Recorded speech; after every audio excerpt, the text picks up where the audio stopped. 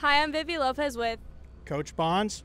Now Coach. How's season going so far? Well, funny you should ask. Hello, Hornet Nation. Welcome to our little preview of what we've done and where we're going.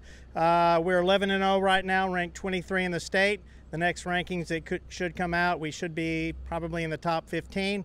Anyway, we've had some great wins. We've played all over. We've been to Harlingen. We've been to Houston.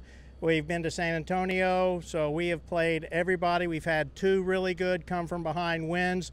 One, we were down 7-2 and came back and won that one 10-8. That was against Shadow Creek. And then we played Georgetown Saturday in the semifinals of the Hill Country Tournament. We were down 8-2 and came back to win 11-8. So then we beat Bernie in the finals 10-7. So we are on fire right now.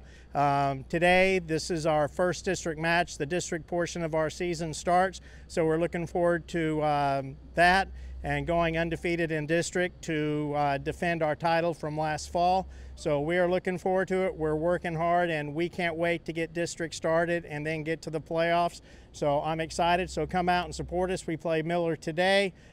Keep checking social media because we're gonna be posting like mad. So go Bluff, go Hornet Nation, Stingers up. Thank you.